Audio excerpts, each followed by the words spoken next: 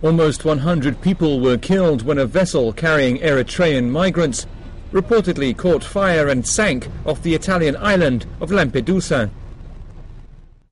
The boat left from Libya and was travelling towards Lampedusa when it sank about 1 kilometre from the southern coast of the island. Officials say about 500 Eritrean migrants were on board the 20-metre-long vessel. Reports say people threw themselves into the water when a fire broke out. The distressed boat was seen by nearby fishermen who radioed for help. Rescue crews say 150 survivors have been rescued so far. About 100 people who were killed were laid out on the quayside. Officials say scores of people remain missing. Migrants frequently land on Lampedusa, just 113 kilometres from the coast of Tunisia, in dangerously overcrowded boats.